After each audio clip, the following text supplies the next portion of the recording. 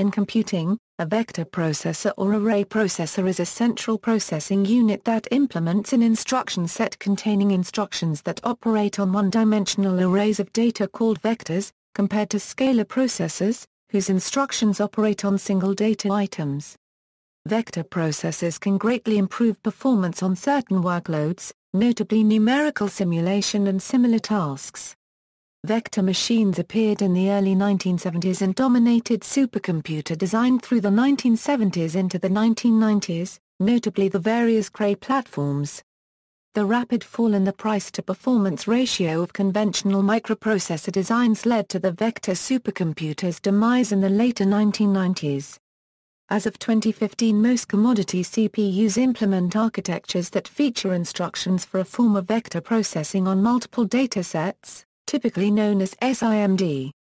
Common examples include VIS, MMX, SSE, AltiVec and AVX. Vector processing techniques also operate in video game console hardware and in graphics accelerators. In 2000, IBM, Toshiba and Sony collaborated to create the cell processor, consisting of one scalar processor and 8 vector processors, which found use in the Sony PlayStation 3 among other applications. Other CPU designs may include some multiple instructions for vector processing on multiple datasets, typically known as MIMD and realized with VLIW. Such designs are usually dedicated to a particular application and not commonly marketed for general-purpose computing.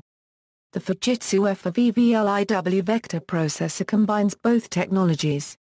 History Early work Vector processing development began in the early 1960s at Westinghouse in their Solomon project.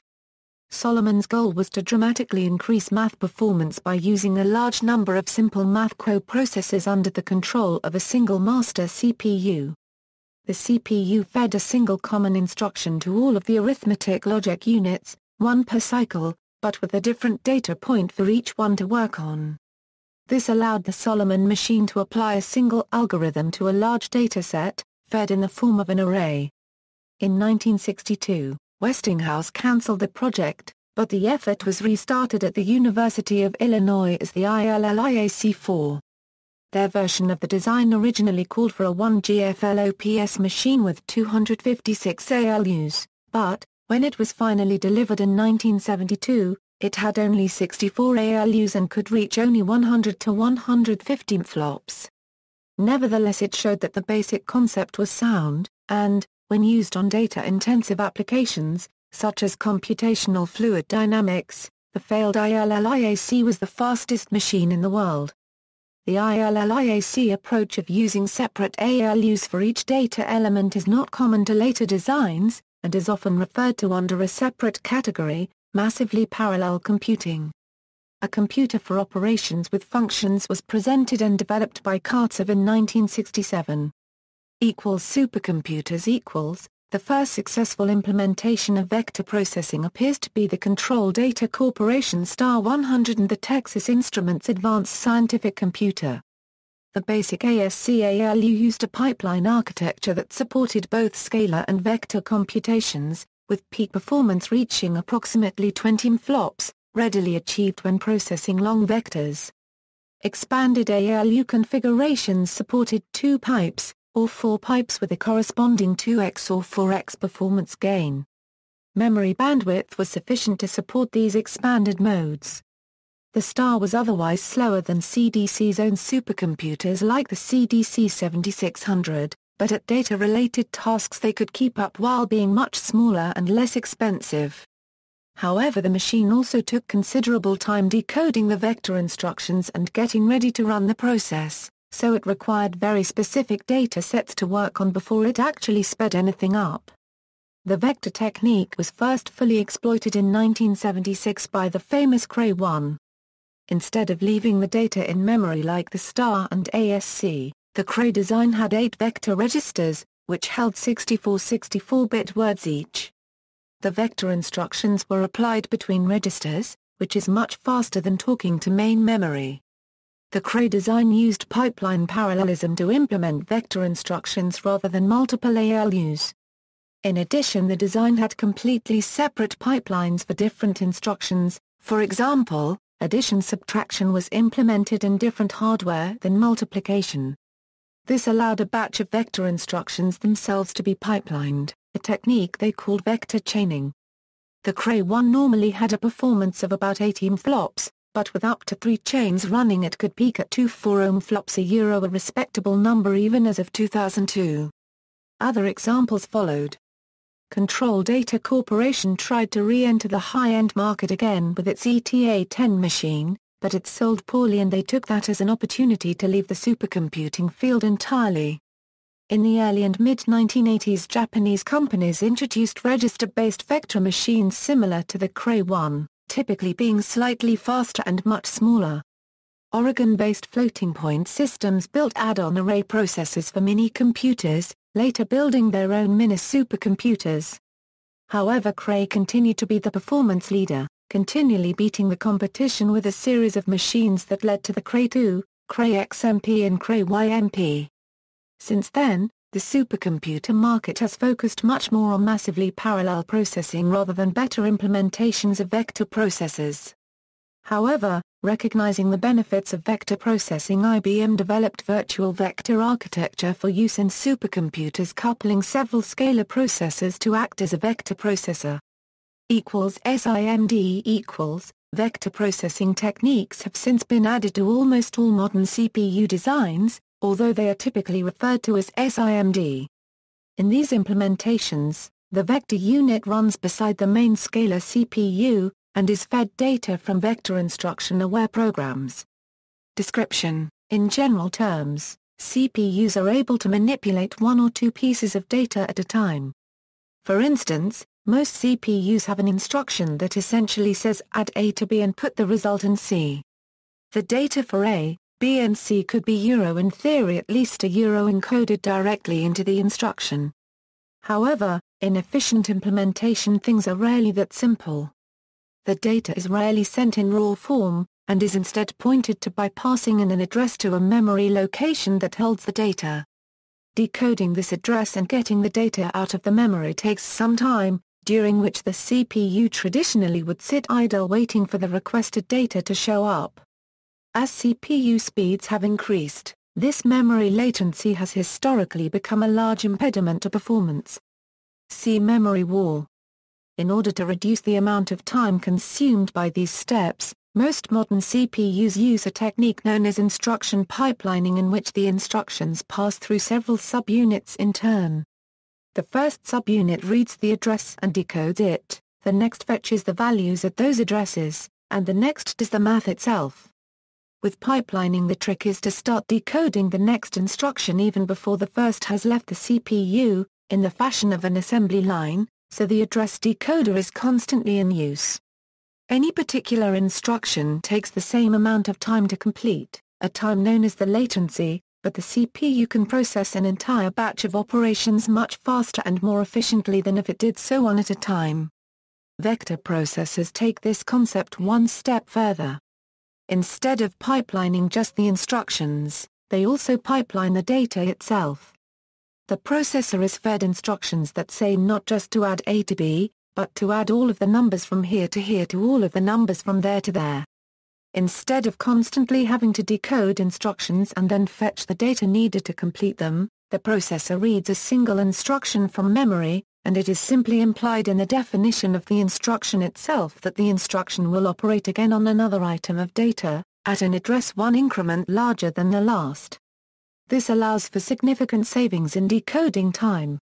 To illustrate what a difference this can make, consider the simple task of adding two groups of 10 numbers together. In a normal programming language, one would write a loop that picked up each of the pairs of numbers in turn, and then added them. To the CPU, this would look something like this. Execute this loop 10 times, read the next instruction and decode it, fetch this number, fetch that number, add them, put the result here, end loop. But to a vector processor, this task looks considerably different. Read instruction and decode it, fetch these 10 numbers, fetch those 10 numbers, add them, put the results here. There are several savings inherent in this approach. For one, only two address translations are needed. Depending on the architecture, this can represent a significant savings by itself. Another saving is fetching and decoding the instruction itself, which has to be done only one time instead of 10. The code itself is also smaller, which can lead to more efficient memory use. But more than that, a vector processor may have multiple functional units adding those numbers in parallel. The checking of dependencies between those numbers is not required as a vector instruction specifies multiple independent operations.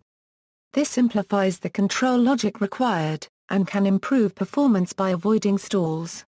As mentioned earlier, the Cray implementations took this a step further, allowing several different types of operations to be carried out at the same time.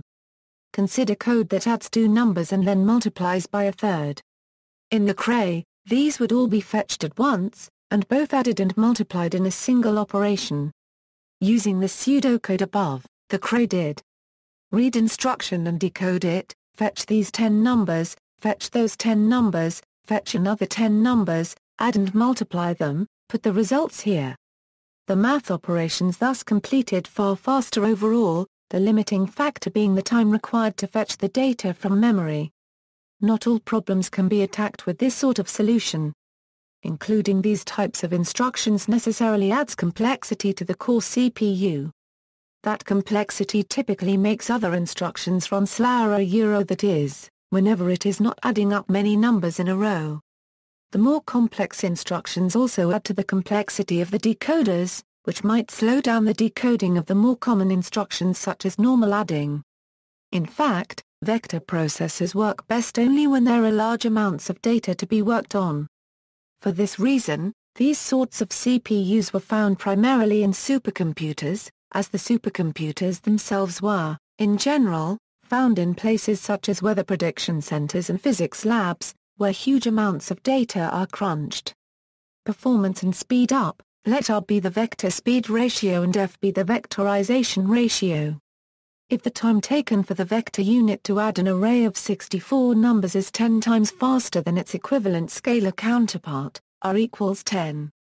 Also, if the total number of operations in a program is 100, out of which only 10 are scalar, then F equals 90, that is, 90% of the work is done by the vector unit. It follows the achievable speedup of. So, even if the performance of the vector unit is very high, we get a speedup less than, which suggests that the ratio F is crucial to the performance. This ratio depends on the efficiency of the compilation-like adjacency of the elements in memory. Real-world example, vector instructions usage with the x86 architecture, shown below is an actual x86 architecture example for vector instruction usage with the SSE instruction set. The example multiplies two arrays of single precision floating point numbers. It's written in the C language with inline assembly code parts for compilation with GCC. Programming heterogeneous computing architectures, various machines were designed to include both traditional processors and vector processors, such as the Fujitsu April 1000 and April 3000. Programming such heterogeneous machines can be difficult since developing programs that make best use of characteristics of different processors increases the programmer's burden. It increases code complexity and decreases portability of the code by requiring hardware-specific code to be interleaved throughout application code. Balancing the application workload across processors can be problematic, especially given that they typically have different performance characteristics. There are different conceptual models to deal with a problem, for example using a coordination language and program building blocks. Each block can have a different native implementation for each processor type.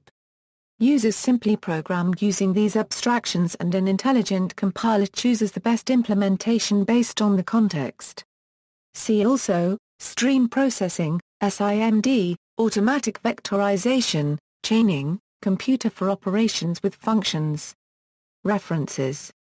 External links, The History of the Development of Parallel Computing.